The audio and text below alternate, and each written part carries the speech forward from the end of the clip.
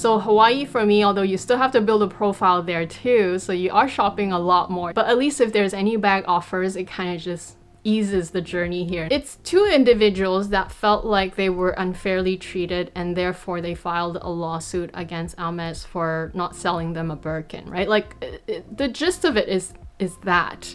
And in a way, like I said, I can play advocates on both sides. I personally just don't feel like it needs to be a lawsuit about that. Hello everyone and welcome back to my channel. If you're new here, my name is Amy. Time for the March Q&A, so I'm gonna tackle all of your questions.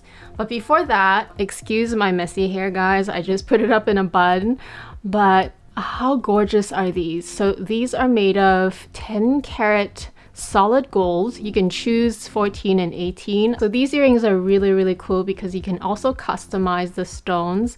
So you can customize each stone to be different stones, or you can make them all the same. So I just made them all the same and I chose moissanite. A lot of people have started choosing moissanite as an alternative to diamonds. A lot of people use it as their engagement ring as well. I am so pleased with them because the threader is very thin, which is exactly what I needed. And if you are like me and you love a good dangly earring and it's fine jewelry, I'm gonna let my hair down so you can see how pretty it looks like, especially if you have long hair as well. It just dangles and it just kind of sparkles so beautifully. It was sent to me by this company called She Said Yes, and as the name suggests, they obviously sell a lot of rings. I didn't go with rings because I was really drawn to these pairs of earrings. So I just went with their earrings and I'm very pleased with the outcome. I'll have everything linked in the description box with the earrings that I chose and also my discount code that you can use. But of course, you can browse their other products. I just happen to like the earrings a lot. The first question is from Wally R17. So his question was, show us the Hermes offer, winky emoji, and what was the pre-spend for it in Hawaii? So I'm not gonna show you what I got in this video. Obviously, I will dedicate a whole video for it and it's gonna be extra special. I do plan on unboxing and revealing it, just not yet. I'm kind of just savoring the moment just for myself. I know you guys will just have to wait, but if you have seen my vlog, then you would know that I did get some sort of offer. It was actually on the last day of my trip, so it was a little bit hectic in a way. I had already packed all my luggages. I guess it was a little stressful in a way, but a very happy stress, obviously, and I am super honored to be able to get an offer from the Hawaii store.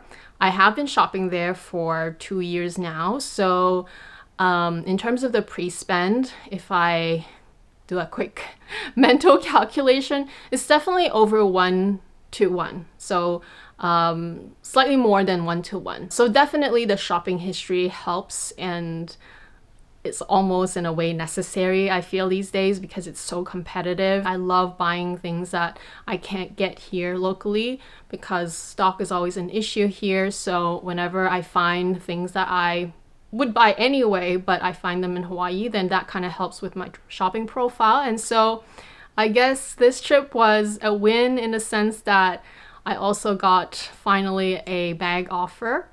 But yeah, definitely stay tuned to my channel if you wanna, which I know you will, to find out what I got offered. It's a beautiful bag. It's not what I asked for though. It's not any of my top 3 choices. Never even considered getting it. But the combination, as in the color and everything, did make me fall in love with it at first sight, so I almost couldn't say no to it, even though it's not something that I would normally get. Anyway, if you saw the vlog, you would see that it was quite a large shopping bag. Next question is by Super Shopaholic. Do you ever sell any of your items, and if so, where can I purchase? I do have 2 Instagram pages, Fashionably Amy being the main profile and then Fashionably Amy's Closet. That's where I typically post anything that I'm trying to rehome. There's only a few things on there right now, which of course you're free to visit. Most of the time that's where I would post it. Sometimes I would also post it on a local Facebook group, so trying to sell it locally here in Vancouver within the community here. I don't post there as often anymore just because it is a hassle to deal with people that are not super serious about, like, they are curious to know what the price is and everything, and maybe they're trying to haggle, but at the end of the day maybe they're not that serious about buying in the first place. So I try not to post on Facebook anymore, and I just basically post it on my Instagram. If I can't sell it myself, then I might send it to a consignment store, so usually Fashion File or Luxe du Jour, which is Canadian.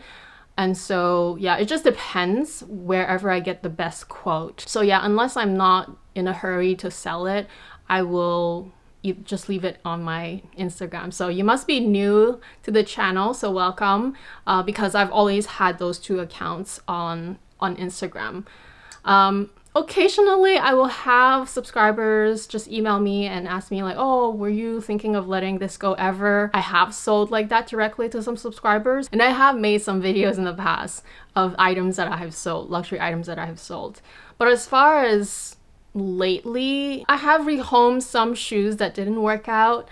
In terms of Hermes items, if that's, I don't know if that's more of what you wanted to know, I hardly sell any of my Hermes. I feel like Hermes is one of those things where you have to think so hard about what you're buying not to regret it, because it's so expensive. Like, this whole pre-spend to get offers is so over the top and expensive that I try to really stay true to my heart and to choose items that I genuinely would wear. And hopefully, you know, hopefully every decision works out. Of course, this is not always the case. But as far as bags, I haven't sold any, obviously, because those are so hard to come by, and every single offer that I accept, because I do reject some offers, I really think super hard about them, whether they would work out in my lifestyle. So as far as all the bags, they're still there. Yeah, I think I sold, in terms of bags, I suppose I have sold more LV bags and Chanel bags than anything else, because obviously I've been collecting LV and Chanel a lot longer. And so yeah, you could just go back to some of the videos where I talked about things that didn't work out that I sold in the past, and you will see the kind of things that I did sell in the past. The next question is by Shirlene Darcy. What ratio will you stop spending at the current Hermes store and move on to another? Oh, okay. I get it. Okay.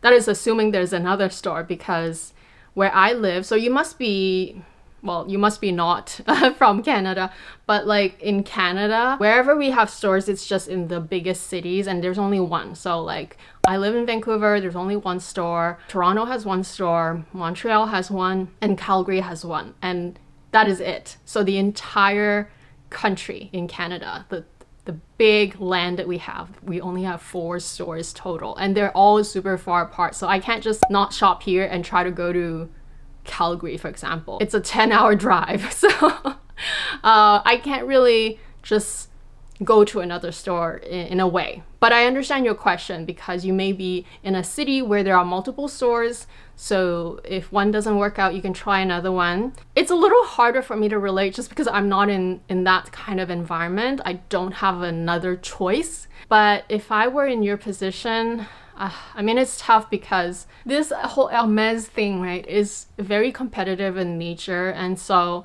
it's hard to quantify how much I would, or how far I would go before I stop and try to move on. I'm someone who likes to see through the whole process before giving up. Like, I'm not someone to give up that quickly, especially if you've invested so much, right? Assuming that you have been shopping at this one store for quite a bit, and it sounds like it's been a long journey for you too, then it's very expensive. So like, in a way, I wouldn't want all of that effort to go to waste, and therefore I would just keep at it until my offer comes my way. It is sort of what the community kind of shares, and so you get an idea of how much you have to do in order to be competitive with everyone, and also so that the store would approve your bag offer, because if you're just buying a couple of things, they won't offer you anything. They probably can't, because there's a slew of other people who are doing their pre-spend. And unfortunately, that is sort of the nature of how things are at Hermes. They just don't have enough to go around, right? So in my own home store, it's kind of common knowledge that you have to spend in ratio terms at least 2. Many people go well beyond that. And for me, I try to keep it as organic as possible. I know that I have to do my part. I don't think it's that fun to have to constantly compete and constantly be spending so much. It is something that I am well aware that unless you do that, either you do that or you don't do that. So I'll at least be patient to at least get that one bag offer, that final one, before stopping completely. I wouldn't just let all of that go to waste, if that makes sense, and then move on to another store if there was another store in my case. But like I said, in our store, there's only one. I would say that my store is still pretty fair as far as I know. Everyone does get their bags eventually. You really just have to have a solid profile, or at least an average profile, and just wait it out, because I think the waiting is a lot more difficult than the shopping part, obviously, because at the end of the day, it's quite easy to shop. It's really easy. It's so fast to add up all these shopping trips. But the waiting part could be the more harder part to deal with, because everyone is also waiting. And that is the reason why the 1 bag quota a year is hard.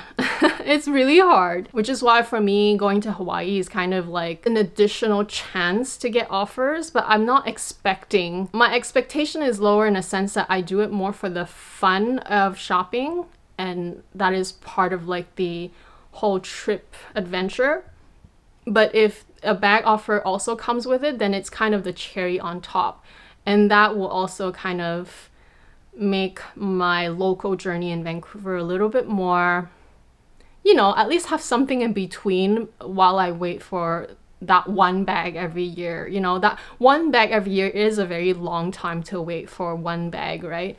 And that is if you even get 1 bag a year. So Hawaii for me, although you still have to build a profile there too, so you are shopping a lot more, but at least if there's any bag offers, it kind of just eases the journey here. I don't know how long I would do both of that also.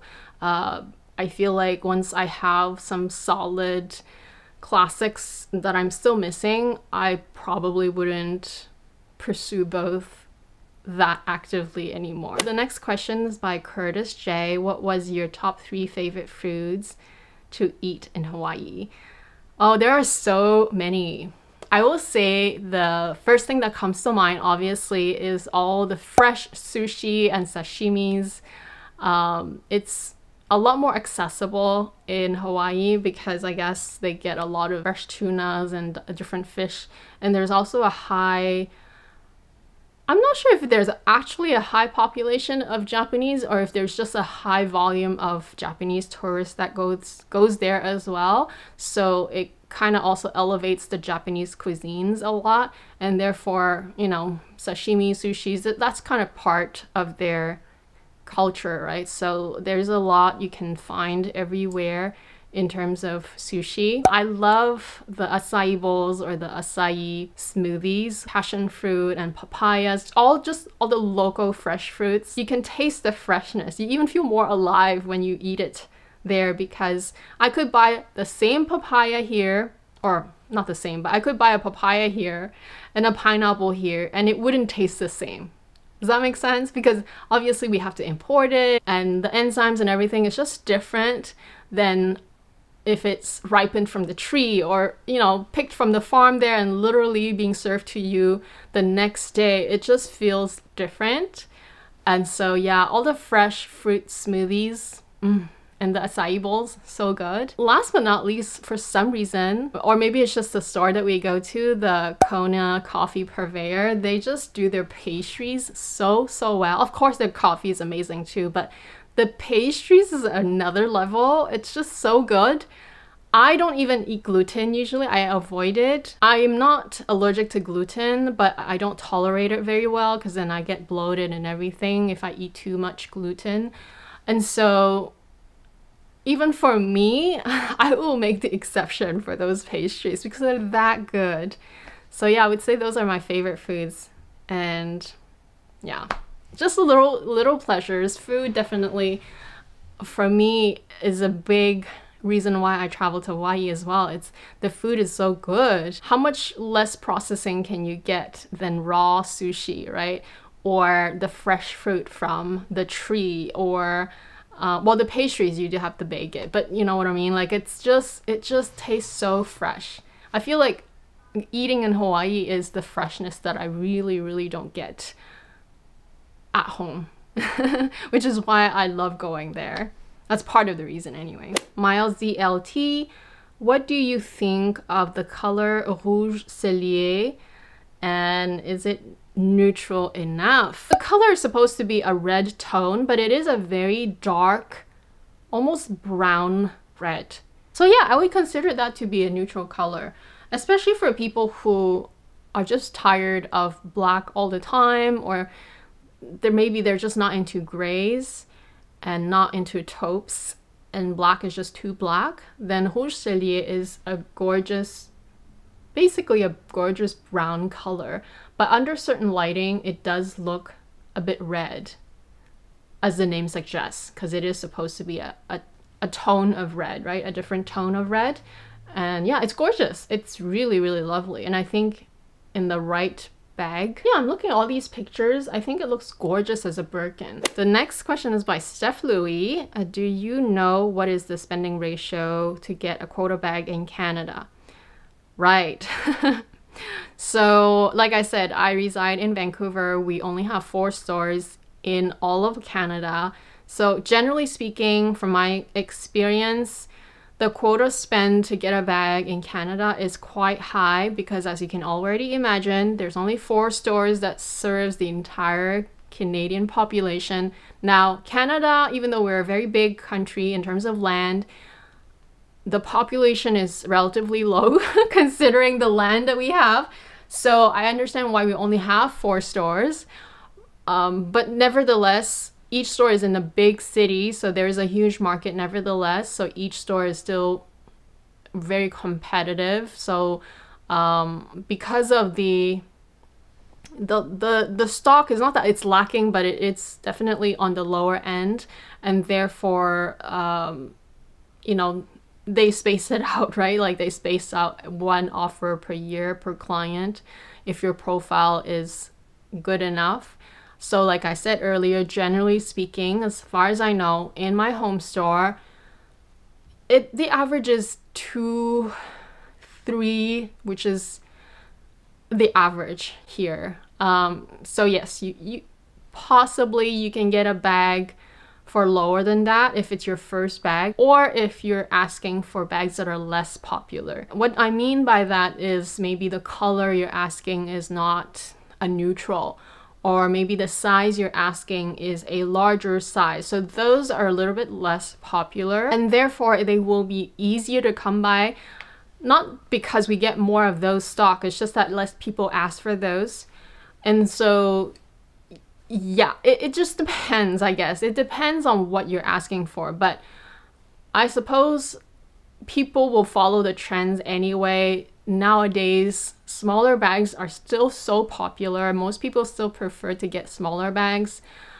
There will always be people that will like the average size bags, like the Birkin 30s, Kelly 32s, Kelly 28s. Those will be slightly easier, and perhaps the spend ratio on those will be slightly lower too, or it can be slightly lower because they're just, you know, less in demand. So maybe your SA will be able to offer it to you before you even reach 2-to-1 spend. So but yeah, generally speaking,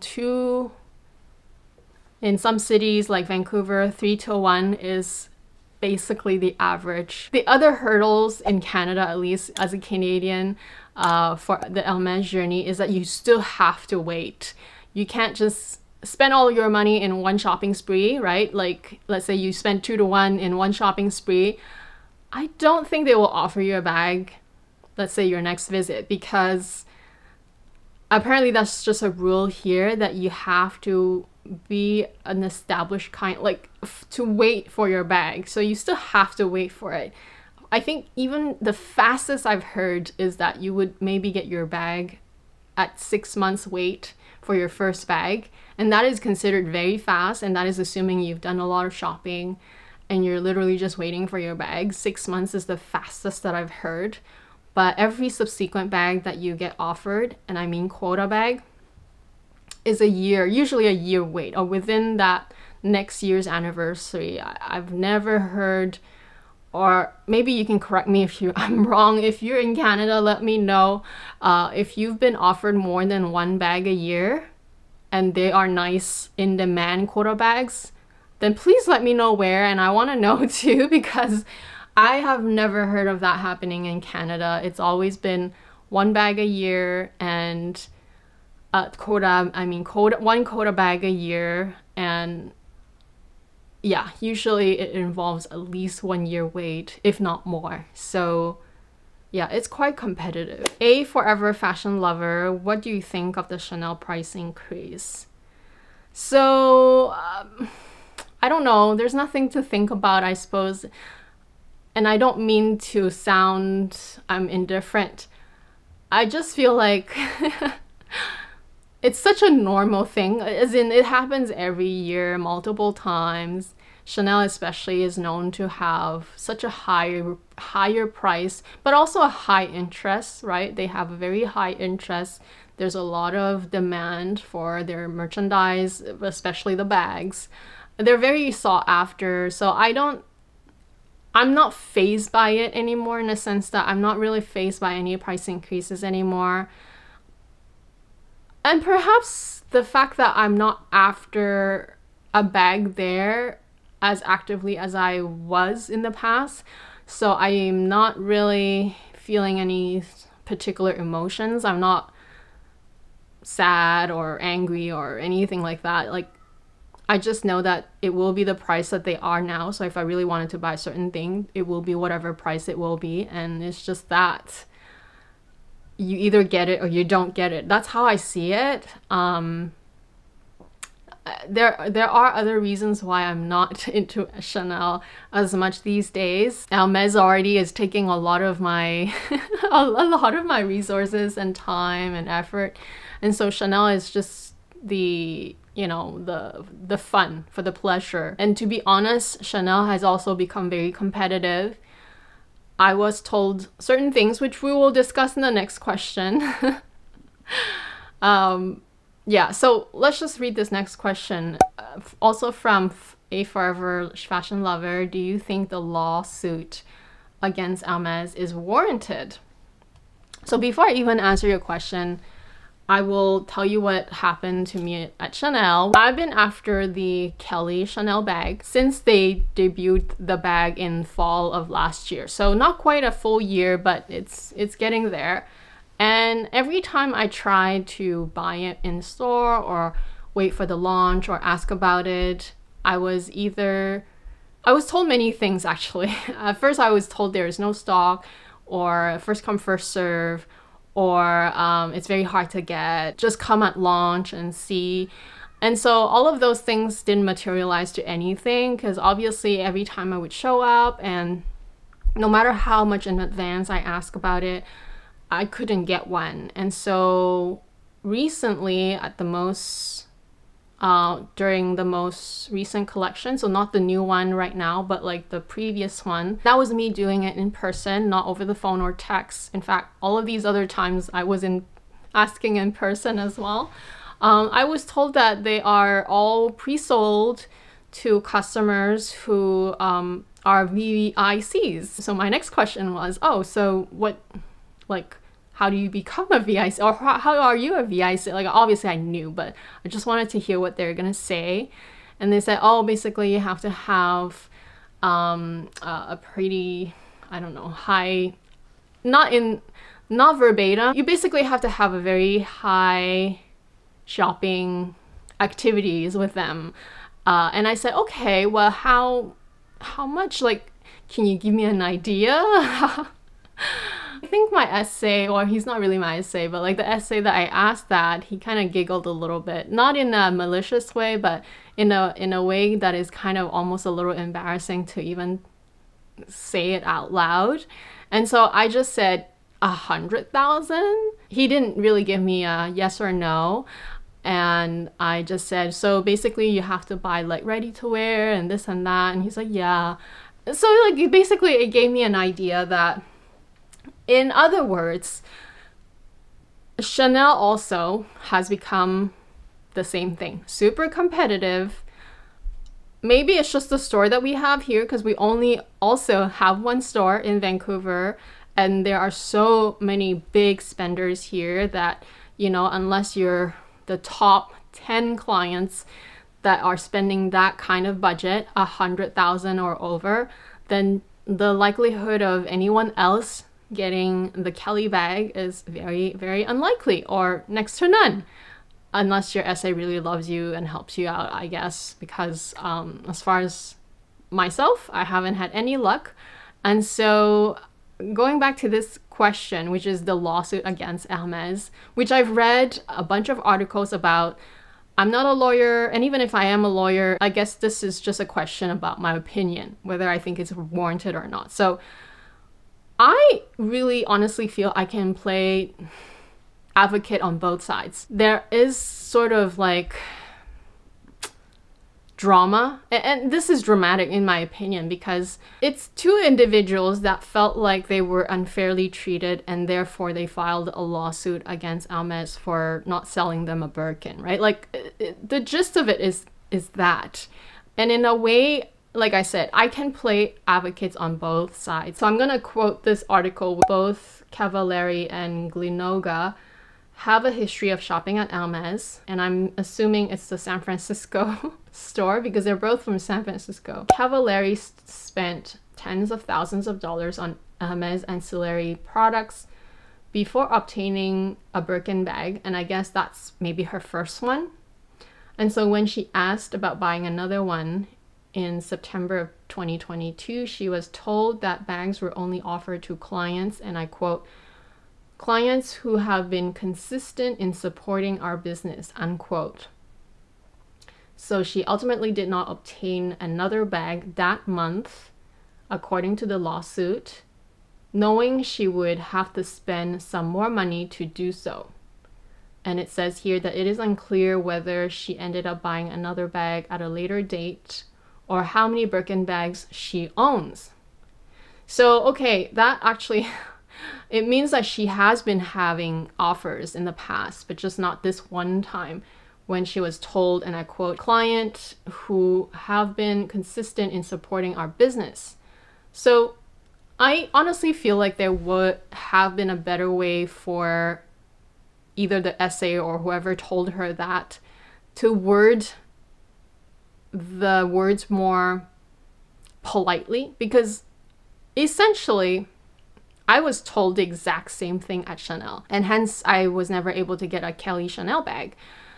I know they're not the same bags, but essentially it's the same story. Like, I've been told that unless I was the top 10 spending client, and top 10 is what an essay actually told me, because I spoke to several different essays, unless I was the top 10 VICs at my store, I was denied the possibility to buy a Kelly Chanel bag because I'm not one of the highest spenders. So this is from the Washington Post. I can link it down below. You can have a read. I read many more other articles, of course, but I felt like this one was a good one, a little bit more neutral, because there were other articles that used very strong words that would insinuate or kind of side with one side or another. So as far as the context go, it's very limited, and we don't know anything else beyond the fact that she was denied buying a bag in September of 2022. And I don't know about the other individual. Apparently also the other individual was told similar things. But that is the nature of Hermes' business model. They don't have a clear-cut policy as to how much and what you have to buy in order to get these quota bag offers, right? Birkins and Kellys and Constances. It's not a across the board equal and fair policy. It says here on a different paragraph, experts are uncertain about the merits of the case, saying that Hermes has a monopoly only over its own product. So what that means is that although Hermes is limiting or restricting who and when they're offering their quota bags to clients, it only impacts people that are interested in Hermes bags to begin with. It's not really a necessity, and it's not going to affect everyone. Like if you don't shop there, it's not going to affect you. The fashion brand is inconsistent with its practices too, experts say, which gives it a lot of leeway on how and when the bags is distributed. There isn't a blanket policy that the lawsuit can attack. That is exactly what everyone already knows, is that there is no clear-cut policy or rule. It's all very, very different across every single individual. Everyone that you talk to will have a different story as to how they obtain their bags. And that is what is so, I guess, unique about this whole Hermes journey, is that you can't really know the actual formula to get offers. You just have to do what you're willing to do as an individual, or you don't do it. Because the question was whether it's warranted. I think it's not warranted. And please don't kill me for it, guys, because I feel like anytime anyone does something very dramatic, whether they post it on social media and claim that they have been wronged or file a lawsuit, I'm sure the feelings are valid from that individual's point of view.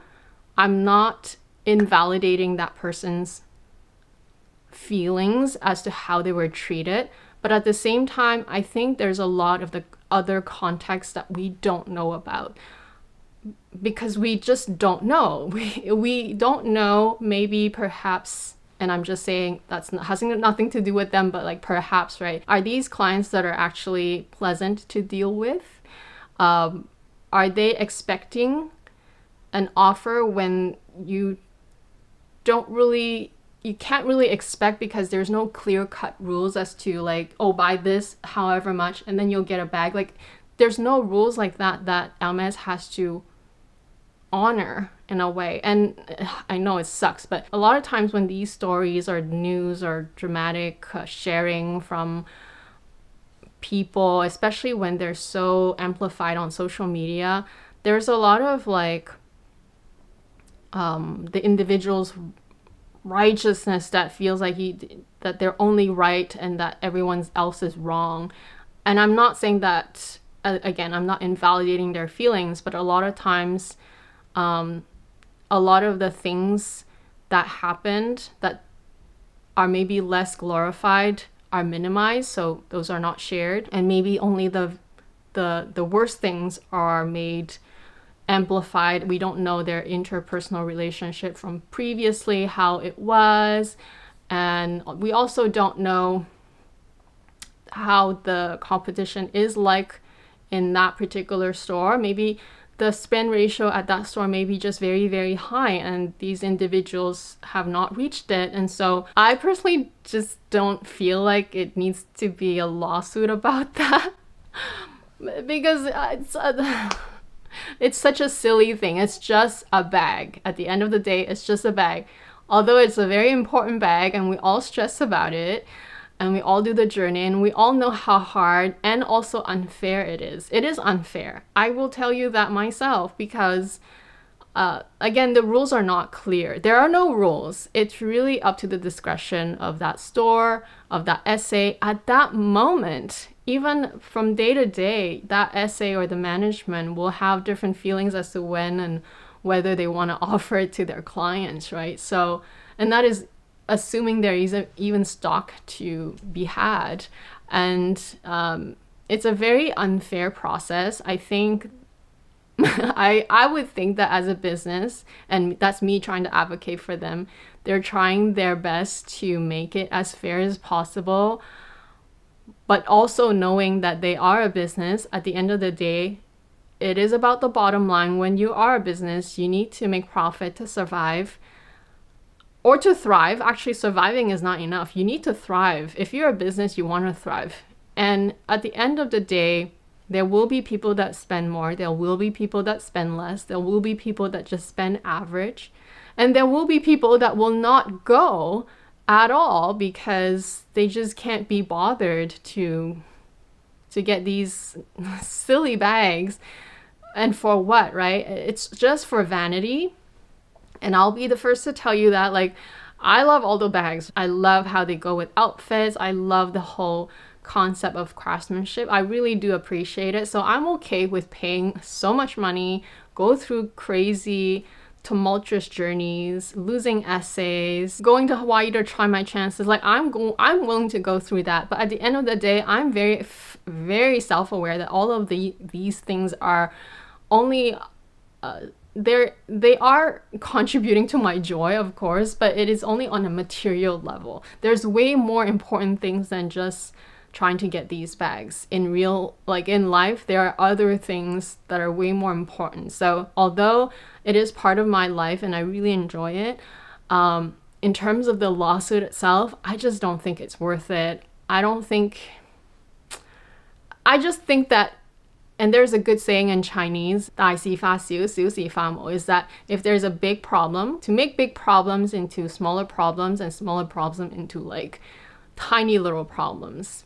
And that is what I would have done. I would have de-escalated the issue instead of escalated it, because I feel like there's just a whole other way of handling it. If that particular person or essay had said those words about only offering bags to only consistent clients that have been supporting their business consistently, I would just move on to a different essay, or I would move on to a different store, like you said. Now, I know, and I'm very aware that there aren't always another store to service you.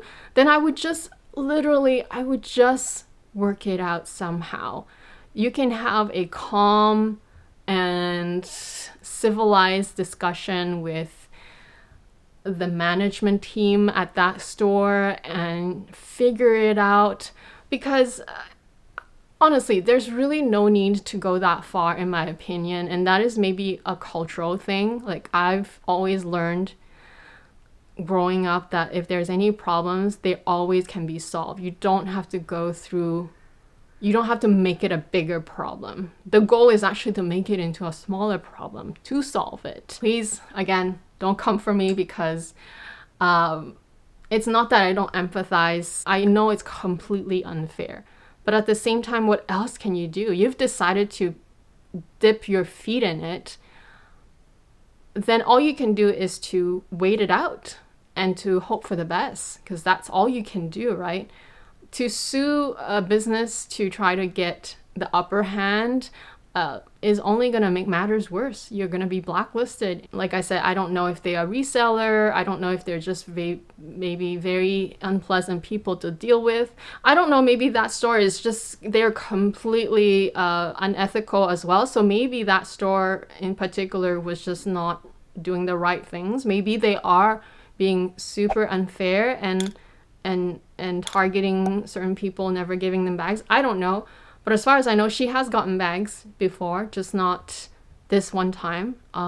So again, unpopular opinion maybe, I don't think it's warranted. I'm sorry. I feel like there's always a solution to a problem, unless it's a life or death situation. This is not a life or death situation. It's such a non-problem problem. Anyway, thank you all so much for the questions.